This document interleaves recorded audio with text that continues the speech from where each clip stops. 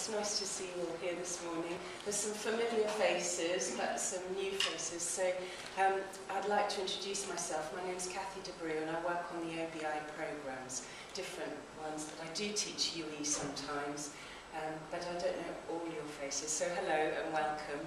Today I'm going to talk to you about climate change, and I've given my talk this title, Science, the Silence and the Solutions. And I hope what I'm going to be able to persuade you this morning is that climate change is something that is really real, it's really happening, and we can do a lot about it. There's a lot we can do to make,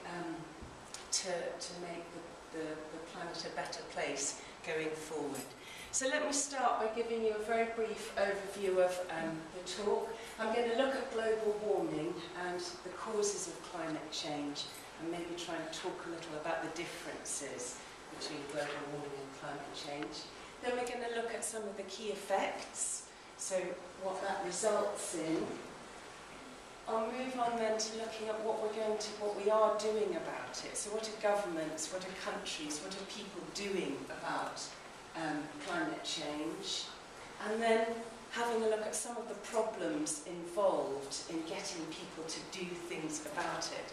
So there's problems, there's psychological problems, but there's also economical problems, that can be different. Last of all, I'm going to look at how you can make a difference and why it's really important for you to see what you can do about it. So if I start with this rather alarming title, 2015 was the warmest year on record. So we've warmed 1.5 degrees since pre-industrial times. That means over 200 years ago when we started using fossil fuels and coal and gas to make our industries bigger, when we were learning how to use creating trains and an industrial world. We've moved very, very quickly from that time, how much fossil fuel that we burn, to now.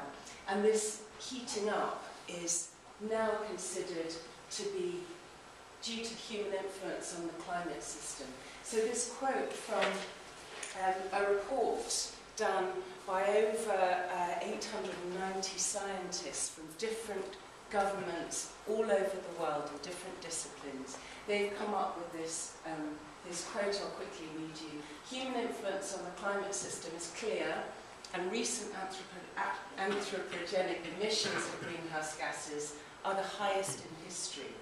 Recent climate changes have widespread impacts on human and natural systems. So anthropogenic was one of the words that I asked you to look at for your homework. It just means done by humans, induced by humans, our actions, okay? So I'm going to take you back to what might be school science for some of you, but it's the basis of what global warming is, so it's important to briefly look at it. We're going to look at the greenhouse effect, which is about how the sun warms our planet, and some of that warmth is reflected back into the atmosphere, some of it warms the earth, but other parts of it come in. Other parts of it are trapped in this halo around the earth because of the CO2 and gases that we're burning. So we burn these fossil fuels.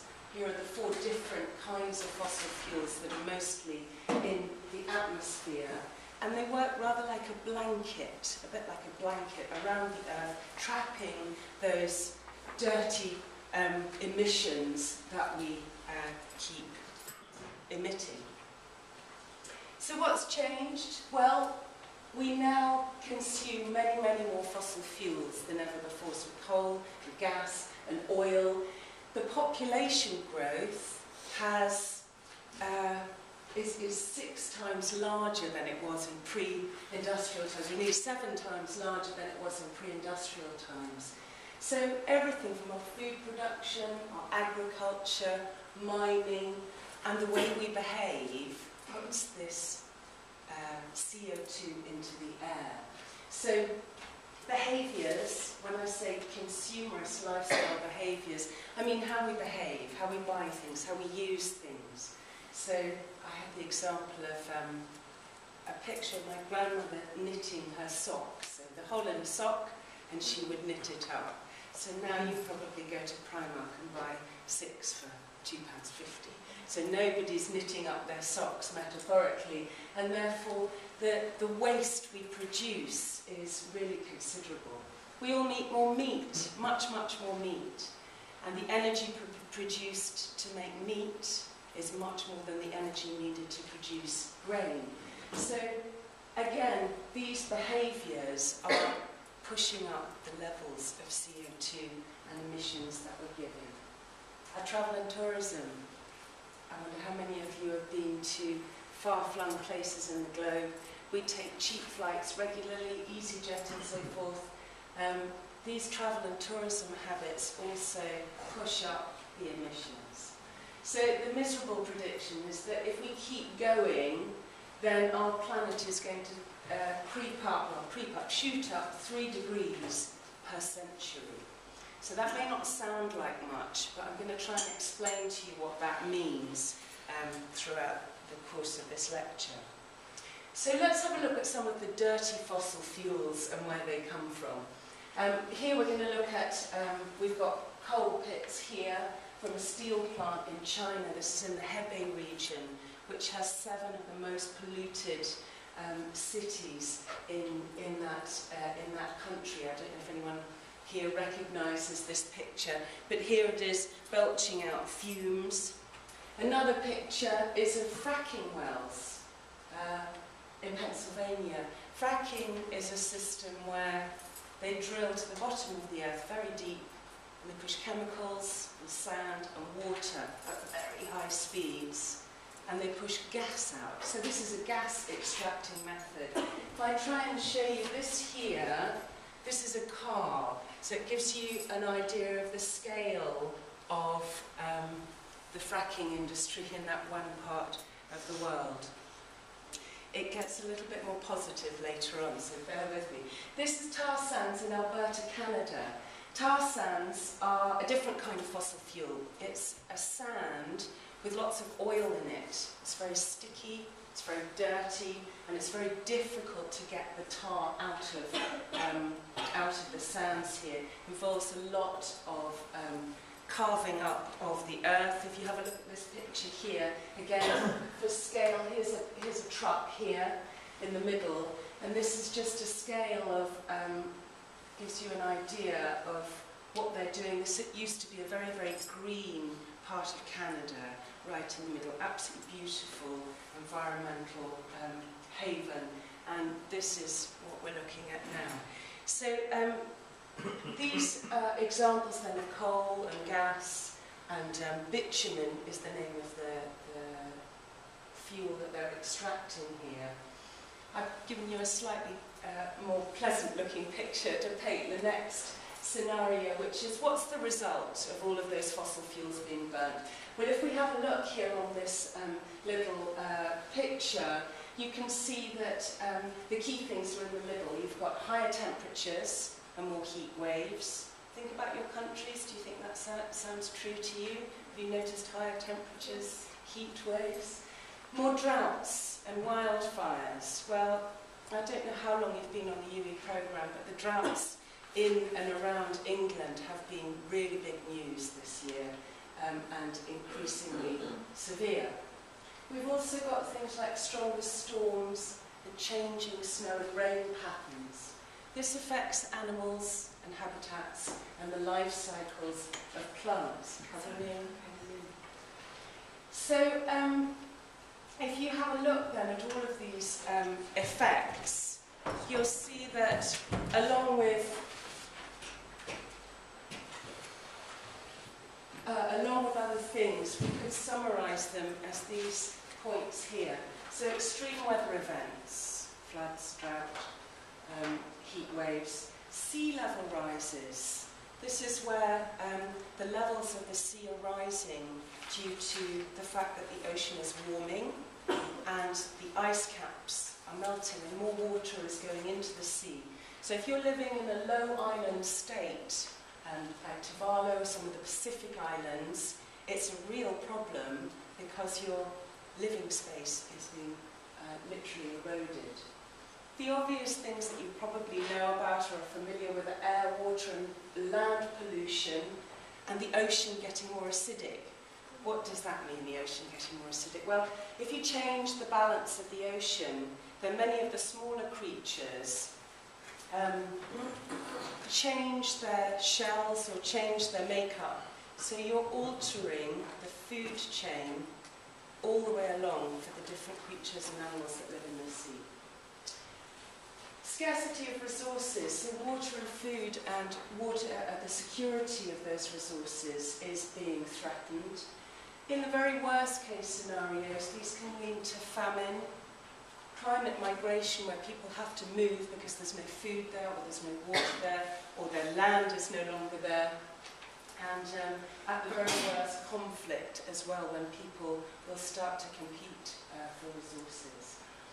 Species and biodiversity, I promised myself I would not show you pictures of polar bears on ice caps or beautiful tigers, because I think this is an image you're all familiar with, but this is something very real.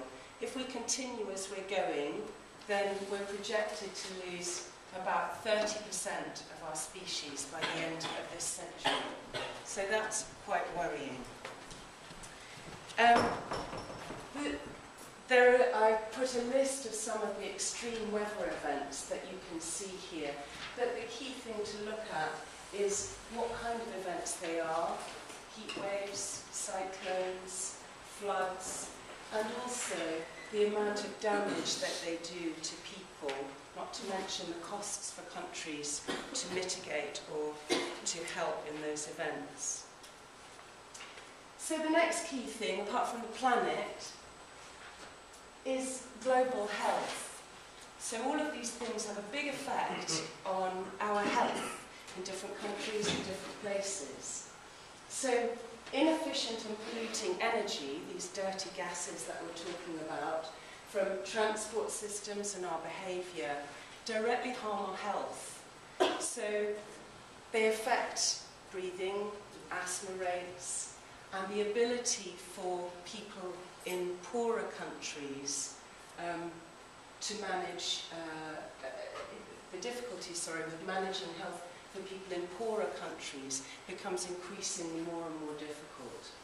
So air pollution, the statistic that I've got here from the World Health Organization, is that there are 7 million deaths each year, or 1 in 8 of all deaths globally is linked to air pollution.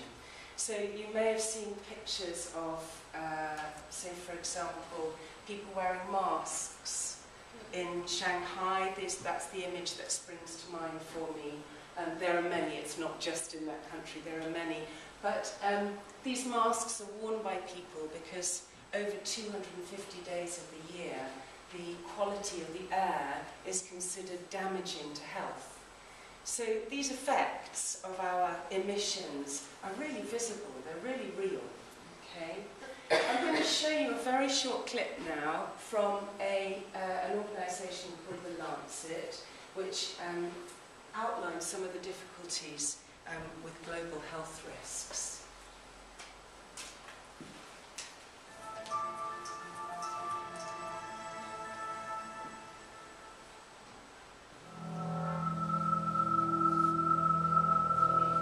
The risks of climate change are unacceptably high. In fact, they're potentially catastrophic for human health. Climate change directly impacts human health, resulting in loss of life from extreme weather like droughts, floods, and heat waves. But it will also damage the ecosystems we rely on for good health, resulting in more polluted air, decreased crop yields, and undernutrition, and threatening our supply of clean drinking water. Climate change will bring social change. As sea levels rise, mass human migration will lead to overcrowding, pressure on scarce resources, and possibly violent conflict. Heat waves can be fatal for people aged 65 and over. This exposure will increase over the next century. But demographic data shows populations are migrating and ageing into areas worst affected by climate change, and the true exposure increase for the over 65s is likely to be even greater. The current global energy mix, which emphasises fossil fuels like coal, oil and gas, has a profound impact on human health. As well as exacerbating climate change, fossil fuels are already causing heart and lung disease directly through poor air quality. The long-term effect from fossil fuels on global climate change will have even greater and more far-reaching effects on human health. But the news isn't all bad. This diagram lays out many of the key responses to climate change, all of which have significant co-benefits for human health. Low-carbon vehicles and active transport like walking and cycling decrease air pollution and carbon emissions, and also decrease obesity and cardiovascular disease. In fact, through these co-benefits, and by preventing the potential loss to economic development, responding to climate change could be the biggest global health opportunity of this century. Most people view climate change as a threat, but there's significant variation. Over 70% of the population in Brazil, South Korea and Greece understand that climate change is a major threat, compared to 40% or less in the USA and China. Trends of parts per million CO2 emissions are difficult to appreciate, but increasing asthma rates or exacerbating childhood undernutrition are tangible health problems that people relate to. Whether we respond to climate change, turning the threat it poses into an opportunity to improve public health, is no longer a question of scientific evidence or technological capability. It is now entirely a matter of political commitment. The health profession has a vital role to play in driving this transition, communicating the risks and ensuring climate change policies promote public health. We need to be at the forefront of this issue, helping to create a healthier future.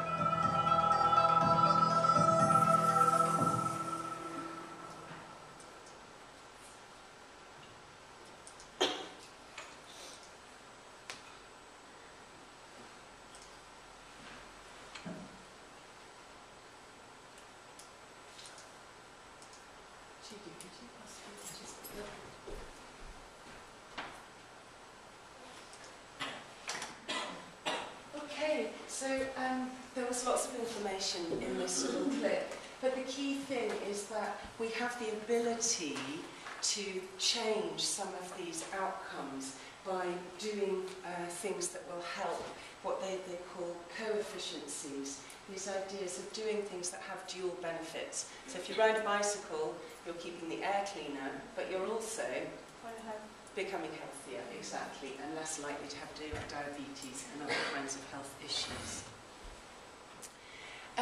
So I'm going to tell you very briefly a little bit about gathering the science. So how have we found out about all of these things? Where does the data and information come? But probably started in 1957 with the Russian Sputnik going into space and taking photographs of our Earth, which gave us this picture of a globe. And the improvements with computers and IT and data in the 60s began to give us an opportunity to gather information about climate change. This led to something called the Intergovernmental Panel on Climate Change being set up by different countries. So this organisation is a group of scientists and people who are working from all different countries around the globe. I think it's 180 or 190 different countries that are involved in this. And they produce reports. So they've done these 5 reports. And each report becomes slowly more and more certain that the causes of global warming are anthropogenic. In other words, that we are producing them. Their first report was worrying enough for them to set up a framework convention. This just means a sort of a plan of how we're going to deal with it, of what we need to do. The treaty objective was to stabilise GHG, greenhouse gas, concentrations in the atmosphere, and the idea of doing this was to prevent our interference with the climate system and allow ecosystems to adapt, to ensure that food production isn't threatened, and to enable economic development in a sustainable way. So this treaty set out quite a long time ago. I've highlighted the date, in 1992, that this is what we needed to do. But the process was very slow and difficult. if you imagine trying to get lots of different countries together and agreeing, you have a scenario in which some countries have very low emissions, but yet were asked to contribute to the process. You have other countries producing lots and lots of emissions. So America, for example, is the highest producer of emissions, and America was not keen on signing this Kyoto Protocol when it first came out because they were worried it would damage business. So there have been a lot of problems, but the statements get stronger. The information and the facts from the IPCC get stronger as it goes along. Until, if we look at 2014, so just very recently, the fifth report states very, very clearly there's a 97% agreement from scientists, these 880 or 90 scientists, that it's human causes that are causing our globe to warm, but also we need to act now to avoid these serious impacts. So where are we now? Well, I'd like to have a positive picture to show you. This is a graph that shows you the parts per million of carbon dioxide in the air. Don't worry, I'm not very scientific. I find that some of the explanations for climate change are very confusing. There's lots of data, and the scientists themselves find it difficult to get one clear picture. But this way of measuring is quite clear. So these refer to the parts of carbon dioxide in the atmosphere, so they can measure how much or how little. And this is where we started in the 1960s with sort of around 160 parts per million. And here we are now, today. I think this has just tipped a little bit further. We've gone over the 400 parts per million. Well, that doesn't mean much if I don't give you some sort of scale of reference. And the scale of reference is that 350 degrees was considered to be the safe limit before which we start seeing quite dangerous and wide-reaching effects of climate change. So that is where we are at the moment. Also, this week in the news, NASA reported that this February is the largest ever temperature rise for a single month. So this startlingly high jump happened this month and came out in the news. I've been updating my slides literally on a weekly basis as lots of this information is coming out. Here is a statement from Bob Ward of the Grantham Institute. This is an institute of where a body that at the LSE, the London School of Economics, that tries to link research and policy. So they try, it's scientists trying to inform governments and policymakers. And this comment also came out a few days ago. If we delay any longer strong cuts in global house gas emissions, global temperature is likely to succeed the level beyond which the impacts of climate change are likely to be very dangerous. So there's some really serious and stark warnings here. I don't want to frighten everyone, and my purpose today is to tell you that there's a lot that we can do.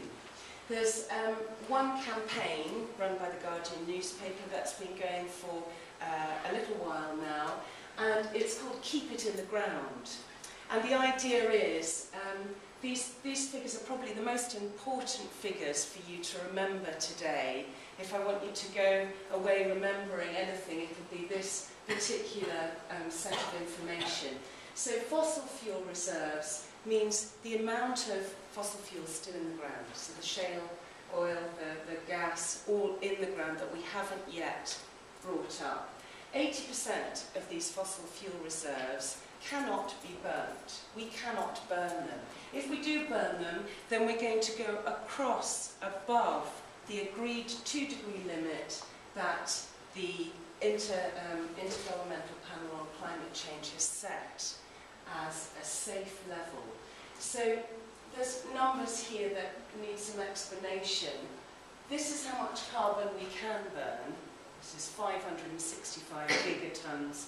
Big numbers, they don't mean much, but you can see the difference between 565 gigatons and 2,795 gigatons. This is what we've got. This is what we can burn before we go over the scientifically agreed level of safety for the future. Despite this, there are companies that are still going further to find more oil, to find more resources. So there's a huge scramble in the Arctic with different countries trying to secure rights and licenses for more drilling in the Arctic. Another very shocking statistic is the subsidies, the government subsidies for the fossil fuel industry. So this is money that governments give, directly or indirectly, to fossil fuel companies to encourage their growth and development.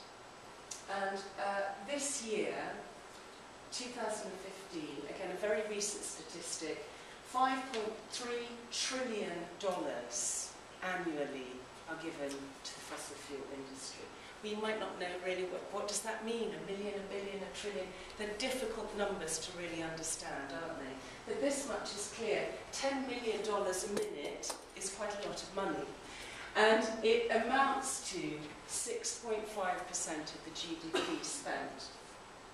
It also is greater, it's more money than is given to the total health spending by all the governments in the world. So I thought that was a very clear way of illustrating quite how much our fossil fuel industries are being subsidised, bankrolled by different countries. I think of the 28 top oil companies in the world, 16 of them are either owned partially or wholly by governments. So you can see there's a conflict of interests there, in which governments want development and growth means burning more fossil fuels, so they're subsidising these industries. This man is an environmentalist, an activist, who set up a site called 350.org. Remember the 350 parts per million that's safe? And he's got these rather two helpful little phrases: oil in the soil and coal in the hole. In other words, we need to keep these fossil fuels in the ground. If we want a safe and sustainable future, we need to keep them in the ground. I'm going to talk briefly now about another environmentalist, a woman called Naomi Klein from Canada. And she's written a number of books, but her latest book is called This Changes Everything. And she's looking at the information on climate and saying, okay, this is so clear now, we need to change something. She's got quite a radical view. She looks at climate change from the point of view of economic systems. And her suggestion is that capitalism is not working. There are too many people at the top of the pile, too many people, too much inequality in the system, and that power is distributed in a very uneven and unfair way. And her claim in the book is that if we change the way that we look after our planet and the way we live, we can also change the way that our financial systems run. So she's saying that being more environmental and caring about the planet is actually fundamental to a sustainable future. She points out that 50% of the planet live on less than $3.50 a day. And she gives 3 examples in her film. It's quite a hard-hitting film. You need to take a handkerchief with you. It's also quite a sad film. It talks about how individuals, small, poor communities around the globe are directly affected by climate change and the actions of large oil companies. So the pictures I showed you of Alberta tar sands before, there's an indigenous group that lives on those lands, and those lands belong to them. But these large oil companies have managed to secure the rights to drill and put a fence around the land, and the indigenous people are not allowed in any longer. and they're very worried about the state of their land and the pollution on it. She also looks at a Greek community, a poor Greek community with a beautiful, beautiful environment, lovely green trees, very lush place. And again, there's a drilling or mining project that's being suggested, and it's about this small Greek community taking to the streets and campaigning against the mining project. And the third example that I'm going to give you from there is about wetlands in India. So again, this is some of the very poorest people who have wetlands where they can grow their food and they can drink the water. And there's a proposed coal-fired plant that this company is attempting to set up, and it's about how they are campaigning for this not to happen. Okay, so I'm going to move on now to the slightly more positive bits of the lecture. If you're feeling a little depressed by all of this information, I apologise, and I hope that I'm now going to mitigate that a little bit. Why aren't we taking action? Why isn't everybody running around saying, come on, we must do something? Well, I think there are a lot of confusing things to do with climate change. And the first one is that, again, another environmentalist notes that for more than 2 decades, the fossil fuel industry has been funding scientists, think tanks and others to deny and cast doubt on the scientific understanding of global warming. So there's real reasons why people have wanted us not to believe that climate change is happening. So the first one we looked at was growth.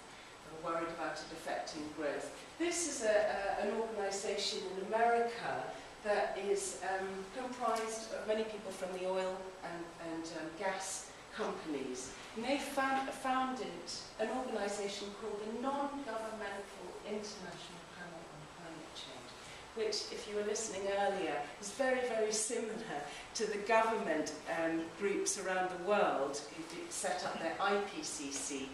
These ones have set it up and said they're trying to show that climate change is not real, it's not here. In fact, they actually say it's a non-existent crisis. And this Vice President, James Taylor, even goes on to say, global house gas emissions are having a modest and beneficial impact on global climate. This was in 2015, last year. So there really are groups of society or places, people rather, who definitely do not want climate change to be clear and clearly spoken about. Even the well-intentioned, I've given the example of Obama, there's a clip of Obama very proudly standing in front of the camera saying, we're drilling everywhere. This is from last year. So still these attitudes towards fossil fuels and oils and what we can burn is still very, very much muddied and mystified. Just in the UK alone, for example, we were talking about subsidies previously. The UK fossil fuels earn 27 billion a year in subsidies, according to the IMF, but yet we're cutting the subsidies for renewable energies just last year. So again, it seems that the science is saying one thing, but our actions seem to be going in a different direction. So this is where you come in, I hope. What can we do? Do we go back to nature? Do we get rid of technology? Do we stop driving cars? Do we stop going on holiday? I don't think that's really a very sustainable idea, is it? I don't think any of you here would want to embrace that. Technical solutions, I'll show you later some quite new, innovative ideas. But essentially, there isn't going to be a technical fix, one technical fix that fixes climate change. Or so scientists tell us, so climate scientists tell us. Personal change. I think personal change is probably where it starts, where we all begin to take a view on what climate change is and how we want our world to be. Political change, you need personal change first in order to encourage political change, and social change as well. So let's have a look at some of the problems of social, political and personal change. This is a man, George Marshall, who works for something called Climate Outreach here in Oxford. And Climate Outreach tries to blend all of the information about all the research on climate change and work out how to tell people, how to give them the message in the most positive and helpful way. He's written a wonderful book, and in this book he talks about the values and the assumptions we have, who we are, why we find climate change difficult to understand, because it's a problem out there. He also talks about the fact that it's an abstract idea. Who's the baddie? Who's the enemy? You could say oil companies, but oil companies also provide jobs and provide growth, which makes things better for society. So he looks at this idea of why it's so difficult. There's lots of reasons. Psychologically, it's a difficult notion to grapple with. Climate change predictions are really complex. I must have changed this talk 100 times, looking at what information should I show them. Should I show them 350 parts per million? Should I show them which countries are the biggest consumers? There's so much information, and it's all in different, difficult formats. Some of it involves a lot of science. So it's complicated. Climate change is complicated. It's not a simple topic. This is really important, and it's what I really hope I'm not going to produce today, is defensive reactions, where you feel that somebody's attacking you, your way of life, who you are, your family, your country, how you live. We all have an identity, and it's built on what we do. So if somebody comes along and says, right, you need to do something completely different, then that can be difficult to take on board. Climate denial. This is what I was talking about previously, about some people definitely wanting to hide the evidence and campaigning to show it isn't real for their own benefits and gains. There's also a political element. So George Marshall's done a lot of research on how to speak to different groups of people. So if you're talking to a religious group of people, they may hold certain beliefs. So you need to speak to them in a certain way about climate change. They have a different view of the world and need to be respected, and for that to be shown. You may be a conservative person, you may be a more radical person. Depending on where you are on the political spectrum will depend on how you hear the messages that are given to you. Last but not least is this idea of helplessness. Oh, what can I do? It's just me, I can't change this. Look at all these figures. Look at all these oil companies, what can I do? So this idea of being politically engaged, sometimes people aren't very engaged in politics. Sometimes people aren't able to make those connections very easily. But I really believe that we need to look at this through an ethical lens, and I'm not alone. I think developing countries who've contributed the least to carbon emissions will be the ones most affected by this crisis. So the very poorest people in the very poorest places who've made the least carbon emissions are the ones that are going to be suffering from food shortages, droughts, and other climate-induced effects. I mentioned these low-lying states before, the islands in the Pacific that are likely to be with the shorelines creeping up. Poor agricultural communities where water and food shortages will be crippling. So if we get a slightly warmer summer or a much warmer summer, we're much more able to do something about that. Turn on the air conditioning, producing more carbon, or we might we're able to bribe fresh water and ice and things that we just take for granted. But in poorer agricultural communities around the world, that's not an option. So these will result in very severe effects.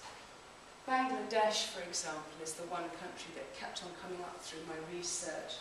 The flooding there has been appalling, and it's likely to get worse. And these kinds of places and countries are very, very ill-equipped to be able to manage when these things happen.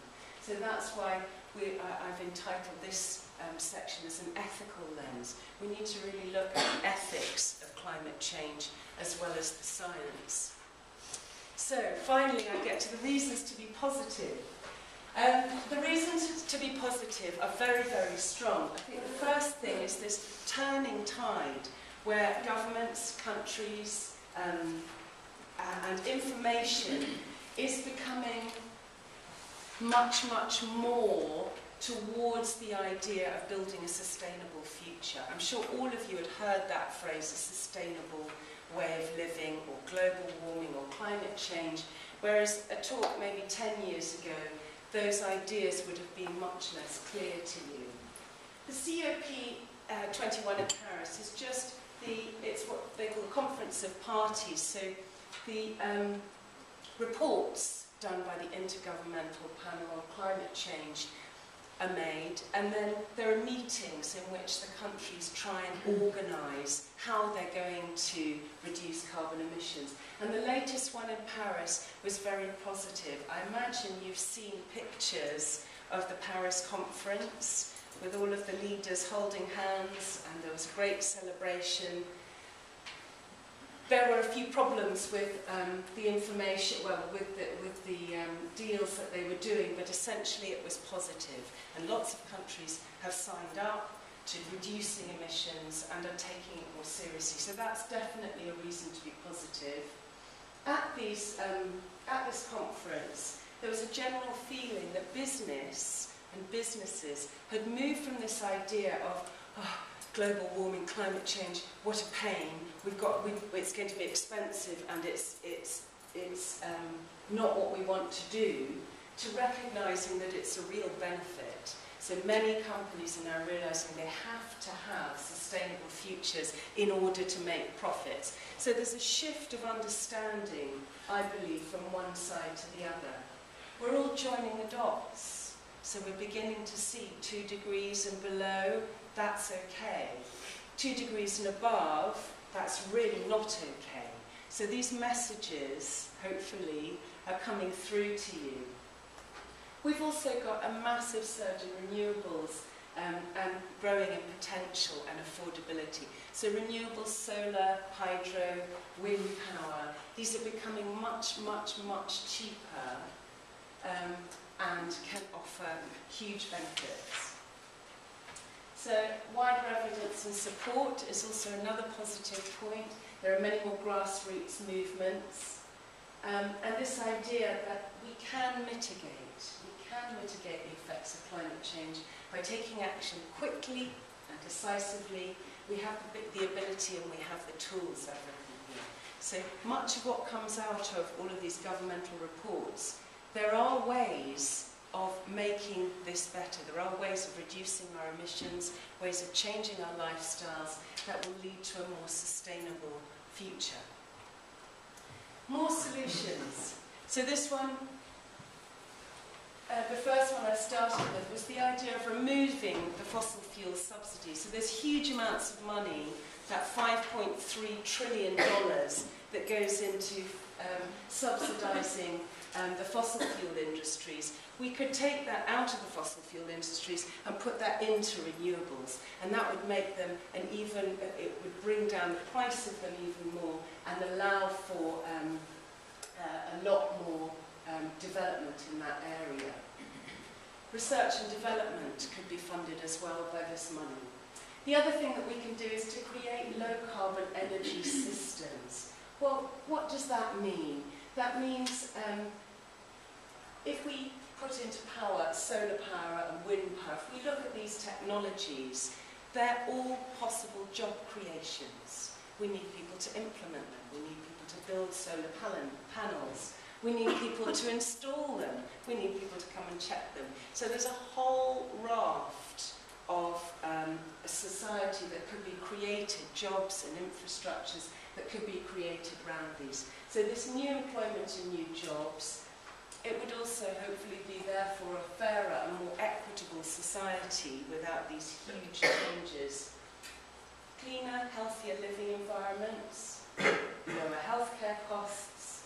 We would be supporting the poorer nations. We would be contributing more there, looking towards a more sustainable future and also improved disease control. So by using less fossil fuels and generating other forms of other systems, we could hope to look at all of these benefits.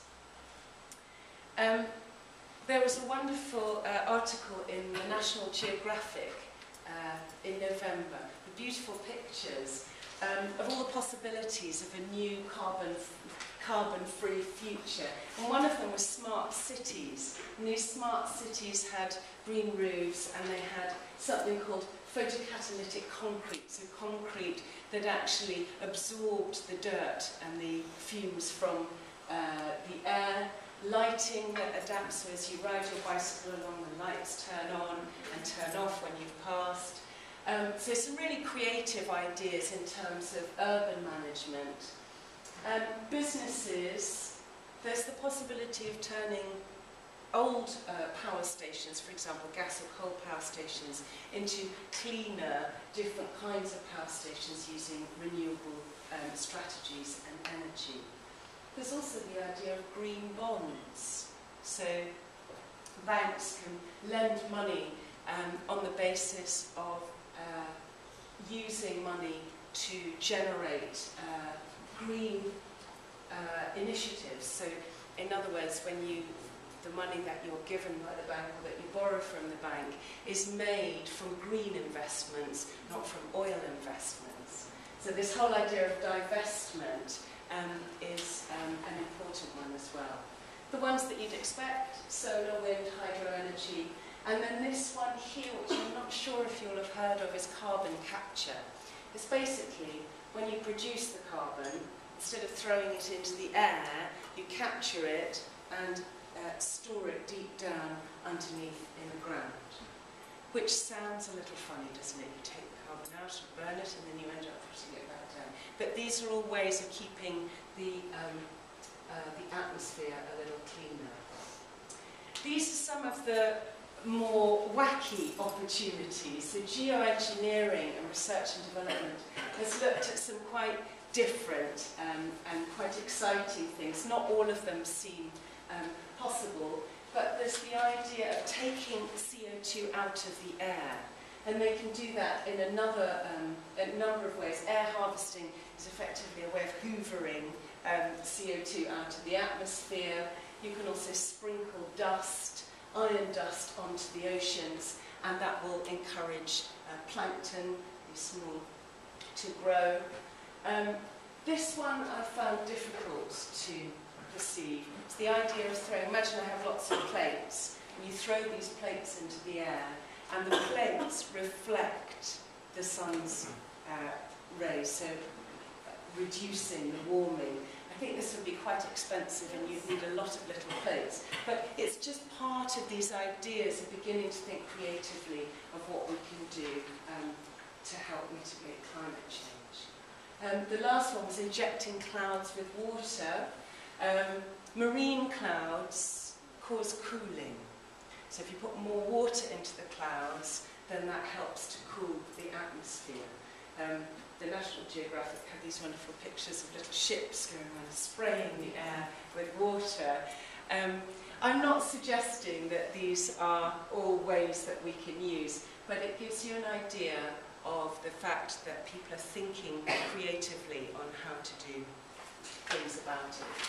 So what can you do? I've told you lots about fossil fuels, about parts per million in the atmosphere, about the governments and what they may be doing. And you might be thinking, well, what's this got to do with me? I don't work for an oil company, I'm not a government. But in fact, I think the most important thing, looking at you all today, you are the next generation of people. You may have children who are going to be the next generation of people making decisions. You come from all different disciplines and backgrounds and cultures, and your input into how people think about this important. So you can learn about it, you can talk about it, and you can educate yourself and others. Lifestyle. I imagine many people thought today I was going to talk about how you can recycle and how you can use a bicycle to save energy and how you shouldn't fly on aeroplanes. But I'm sorry if I disappointed you, but I am going to send out a link afterwards so you can work out your carbon footprints, you can see where you can reduce your own personal emissions. But that's something that's very well catered for on this World Wildlife Fund website, link that I'll send you. So you can do that on your own. Community.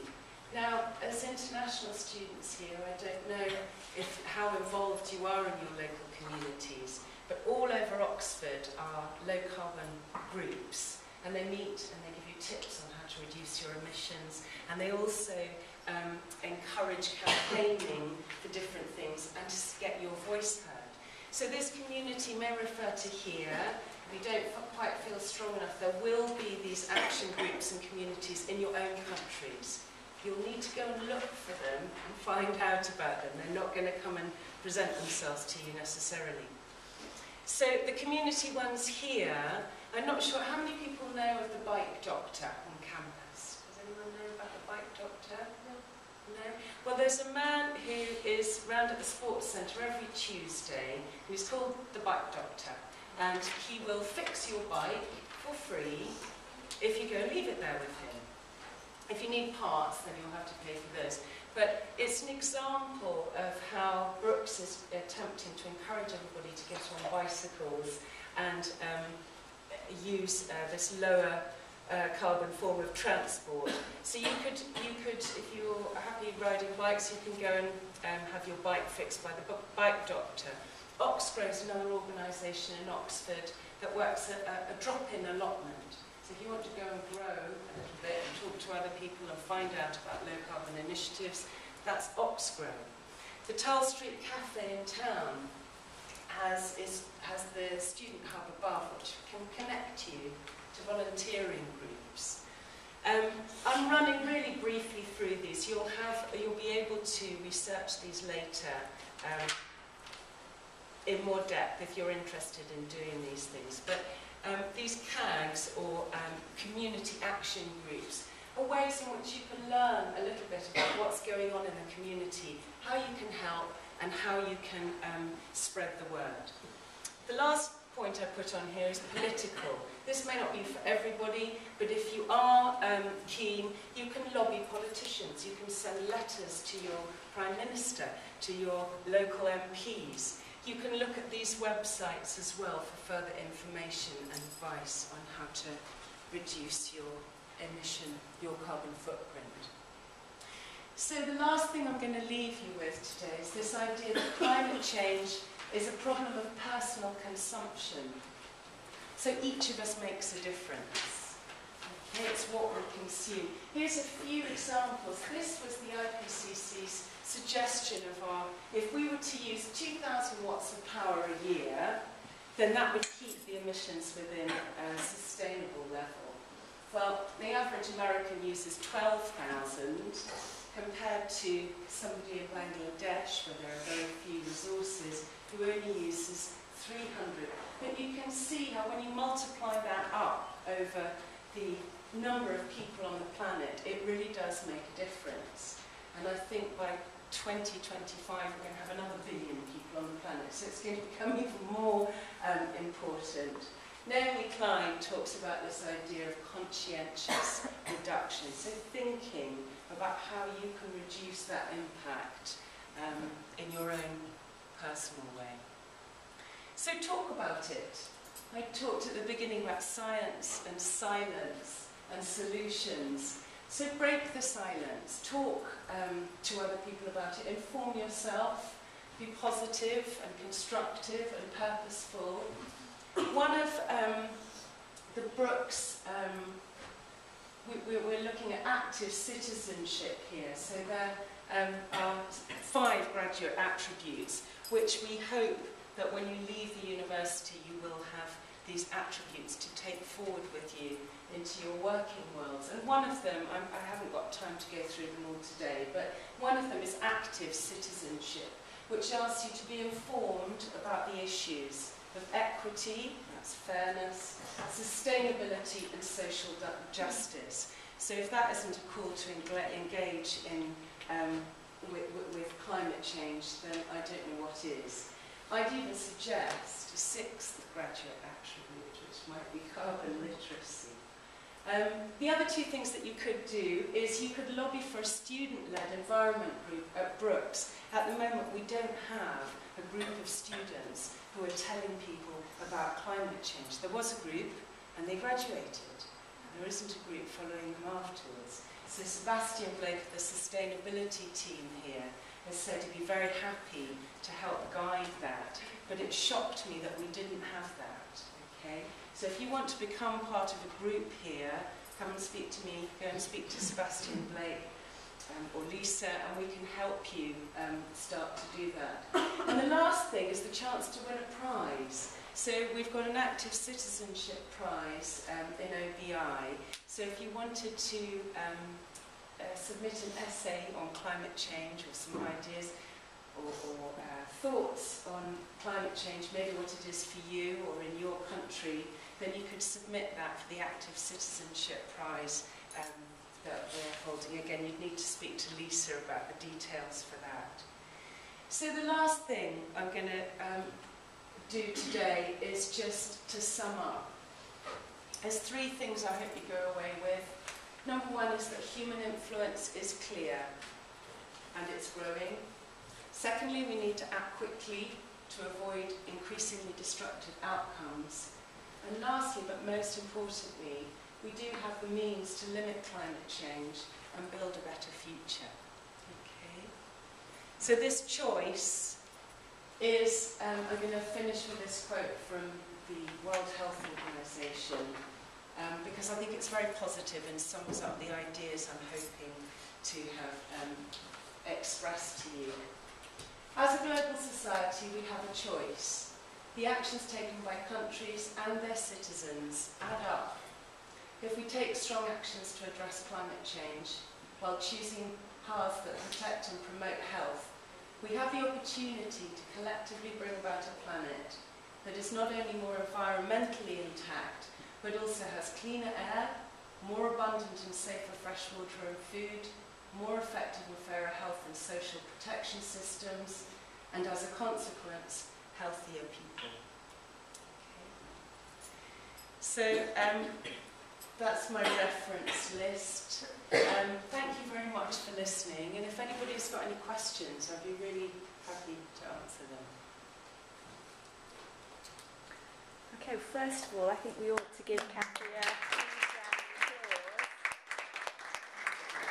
Just remember that Cathy's not an expert or a specialist in this, so this is something that Cathy's very interested in. So all of this information has come from just Cathy's own personal knowledge and interest in this. So I think that there's a lot for us to think about there. Okay, so has anybody got any questions? Did you have a question at the back? Yeah, sorry. Yeah. Thank you so much for such a lovely presentation. Thank you. A lot of information from. Thank you so much for your effort. Just a question about, two questions actually, about if we keep like not investing that money in climate change, but investing it in, for instance, taking the carbon from like factories, business factories, and instead of putting it in the ground, taking it in spaceship to the black hole. Because I think if you put it in the ground, you're just like damaging the soil, so they might like contribute in that way.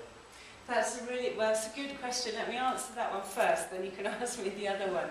I think the point of carbon capture feels wrong, doesn't it, to stick it in the ground beneath us. But I'd have to say that the idea of sending it up into space is a question, it's a very logical question. Why don't we send it off somewhere else? But if you think of the billions of pounds that have been spent on space technology just to get you know, a small number of people into space and back again. It gives you some of the an idea of some of the costs involved in doing that. So my response to that is I think the costs involved would be prohibitive. It would really cost a huge amount of money. But I do hear you, and I think this notion of capturing it and sticking it in the ground doesn't feel very good. That's what we do with nuclear energy as well. We seal it in containers and we bury it. So ideally what we do is not put so much of it in the air in the first place, and then we don't have to bury so much. But it's a huge area of research and development, so there's a lot of work being done on how best to capture carbon. One of the other ways of capturing carbon is, of course, you can see outside here are trees. So deforestation, when we cut down trees, we limit the Earth's ability to store that carbon from the air. And so one way of helping is to plant lots of trees, to plant more plants and animals and protect the areas that we have. I hope that answered your question. Yeah. Sorry, if I may ask the second one. It leads to the first one, and you said, you mentioned planting trees. As you know, more than 70% of the Earth is covered with oceans and water. I do. So if we as the Emirates done by making a human island just in front of the Burj Khalifa, there's island they make in the shape of trees. In Emirates, they have they just put soil in front of them, and they create a new island. Yeah. So, and if we do the same in the ocean, Pacific Ocean, which is the largest ocean in the and huge amount of space got there. So if you plant human islands there, and you plant more trees, they might. Yes, I think replanting, reforestation is again another area that people are looking into. Primarily we're cutting down trees a lot faster than we're planting them, so that's a problem. But this idea of creating islands, the first thing that springs to mind, again this isn't my discipline, but the first thing that springs to mind is that creating islands you need concrete. And to create concrete, for each ton of concrete that you create a ton of carbon as well. So there's a problem there with just sort of, creating false land masses. Really it's about, which is why I think I was speaking about this idea of there aren't any magic technological solutions. It really is about us looking at the resources that we have and working out how best to protect them with the damage we've done already, and how we can improve upon the Earth's own systems for replenishing itself to try and limit these effects. Yeah. Okay, no, thanks for your questions. Does anyone else have a question? Judy, go for it. Yeah, we've got a lot of students from countries that have oil-based economies. Basically the Middle East is, the economies are based on the export of fossil fuels like oil. How do you think it is actually possible for the shift in those economies to take place? Or do you think there will be some development in terms of, I don't know if you can make a carbon-free oil, can you, or something like that? You can't. And I think it's a very good point, and it's probably the biggest question in everybody's minds. Well, great, we've got to stop burning fossil fuels. Well, what are we going to do with all of those people, all of the industry, everything that's built up around it? I think that's a very valid point. I think I'd have to answer it by saying we can't get away from the science. We're not able to burn that carbon. So we're going to have to change our ways of making money and change our infrastructures. It will call, I think, for a really radical reshift in thinking in terms of how we produce money and how people are employed. There is huge evidence to support the fact. I think if you think about how we created our economy out of fossil fuels and industry, there is just as much industry. The world is growing exponentially. There's another billion people by 2025. All those people need feeding. So if we employ renewable energies and sustainable techniques, then there are ways of people to make money. Yeah. And the costs that are saved through the sort of global health and the crisis. I didn't stop very long on the costs of the extreme weather crises, but those costs are going to directly take money out of the hands of people who need it most. So if we create economies that run on sustainable technology, sustainable employment, then we reduce those. So I'm not an economist. I'm not sure that I can entirely answer that question other than say, we cannot burn that carbon, 80% of it. Otherwise we're sitting in a situation where we're saying, well, we've got to keep burning it because that's my job, we've got to keep burning it because that's our economy, and then we're into situations, the projected forecasts by the end of this century are really truly terrifying. They can be anything up to 6.5 degrees. Some people even said 8 degrees, and that's when life on the planet starts becoming, it's unimaginable.